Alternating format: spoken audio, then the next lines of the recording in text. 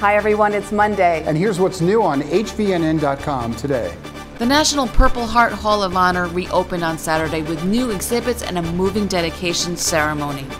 Every day, each and every one of us, that we rise and we give our all to live to our God-given potential, to make our country better and to make our communities stronger, so that we would be a people and a country worthy of those sacrifices.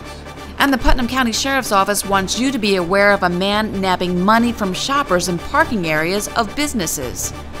There was a whole lot of love rolling down Broadway in Kingston's 20th annual Soapbox Derby. Paula Mitchell tells us who wound up with the dough. And it was another successful weekend at the Ulster County Fairgrounds as Ribfest fed and entertained thousands. Check out the video and see if there's anyone you know. For those stories and so much more on our website, Check out HVNN.com. It's your news, your choice, your time.